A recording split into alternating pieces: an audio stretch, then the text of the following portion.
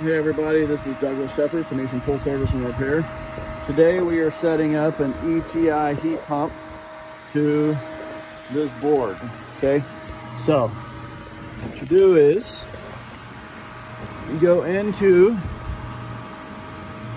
settings.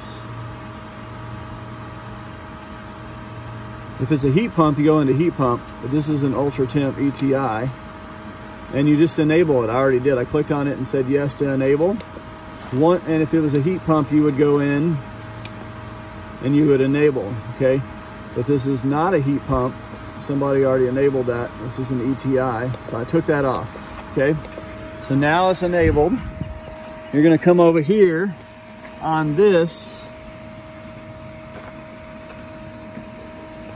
and then you're gonna menu down till you get to remote mode, and then you're going to click RS 485, and that tells the Easy Touch to communicate with this thing. You can also go in here and make sure your wiring goes to the COM port and not the heater, but all that should be done by your electrician. So that's how you do it.